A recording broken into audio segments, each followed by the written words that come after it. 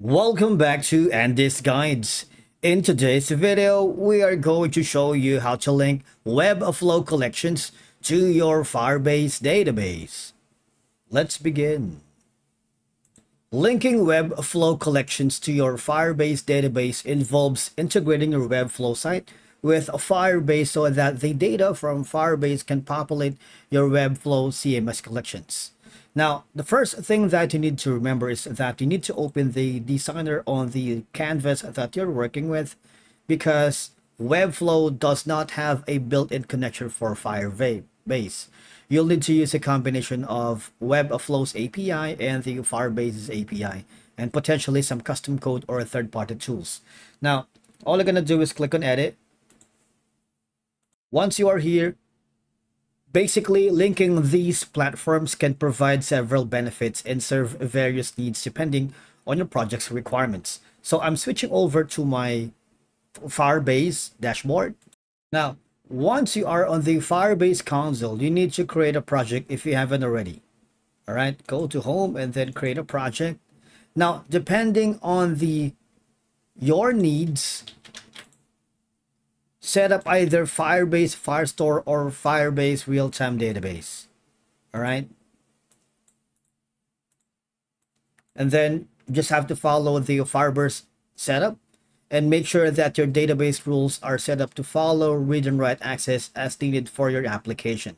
Now, if you find obtaining your Webflow API key a little bit hassle and you don't have the technical expertise to interact with your Webflow collections programmatically, the things that I would suggest is go to the platform called Zapier. All right, so all you're gonna do, it's very easy. You just have to create an account here if you haven't already. Now, you can connect Firebase or Firestore to Webflow and automate your work. You can choose a trigger, add an event that starts an automation. You can choose an action the event an automation performs after it's triggered.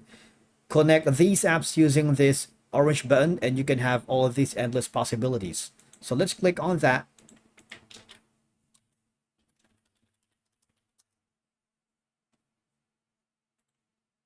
You see, when you go to the Firestore first or the Firebase, all you're gonna do is choose an event. You can maybe choose the new child object in a Firebase real-time database. It triggers when a new child object is discovered within a specific path. Or you can choose the latter, wherein triggers when a structured query returns when new documents within a cloud Firestore collection. I'm going to choose the former. Now go to the Webflow.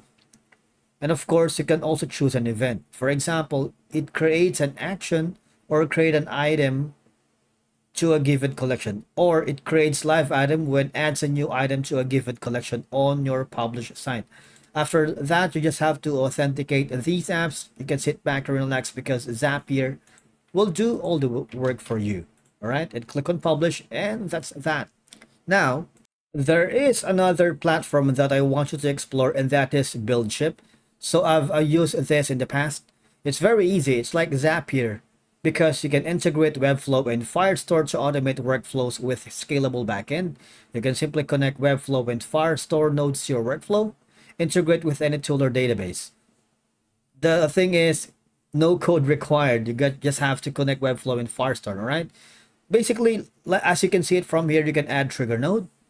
All right. This will start the workflow execution and just follow the steps. Now, the thing is, if you click on this connect Webflow, you would be forwarded to another page wherein you can sign in with your Google or continue with GitHub. I'm going to continue with a Google account so we could explore this platform. Now, just wait for it, and of course, just follow the on-screen prompt. Now, once you have created your account successfully, all you're gonna do is just follow the on-screen instructions, all right? Now, another platform that you might wanna check into is Yepcode, but make sure you have the technical expertise on dealing with Yepcode, because although you can connect Firebase real-time database and the Webflow CMS entries in the serverless environment, you might want to use this recipe, right? So it requires coding background, right? If it's not meant for you, this is for those who have like a back end developer kind of thing. But of course, we're just here to explore many options on how to link a Webflow collection to the Firebase database store. And one of them, you can use the JavaScript, Python. So there's a lot that you can do. If you click on the use this code, you can clone and use this recipe into your Yep code account. Alright, after cloning, you'll need to create the credentials. Clone using JavaScript. Basically, one of my partners are using this platform, so I asked him to guide me through it. And all I'm gonna do is sign into your account, just like the build ship earlier. And of course, again, this is only for advanced method to explore if you want to link your Webflow collection to your Firebase database to have more control on the back end, all right? But again, if you don't want that, let's try to explore AppyPie. So I've been using AppyPie for quite some time. You can integrate Firebase real-time database with Webflow by AI agents and assistant. All right, no credit card required, 7 days free trial, very generous, and lightning fast setup. I've used this in the past multiple times. All you're gonna do is connect Firebase automation, and you would be asked to sign up. I'm gonna do that right now. As you can see, you can try it for free. Click that. Okay, so last but not the least is Integrately. I've also used this in the past to automate some workflows. Basically, they also have the Firebase, Firestore plus Webflow integration. Lets you integrate these platforms without any learning curve. You don't have the background. At least we're going to explore from AppyPie, Integrately, BuildShip, and of course Zapier. So it's all up to you.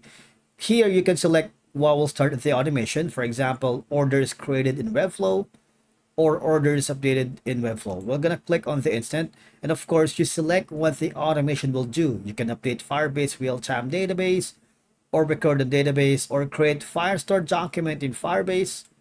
Just click on that, it would be forwarded here, and again, you would be required to connect these apps. Let's do that to explore. Now, once here, it Integrately is already creating your automation. Just wait for it. And of course, you need to sign into Webflow. We'll do that. And of course, it would be forwarded here. Just select the workspace, click on that, and authorize the app. Just wait for it to load. Because remember, integrating Firebase with Webflow allows for greater flexibility to adapt and evolve your site's features and content management as your needs. You can extend functionality and add new features or adapt to your requirements more easily. After you've done that, all you're gonna do is click continue. And that's basically how you link Webflow to Firebase. Thank you so much for watching.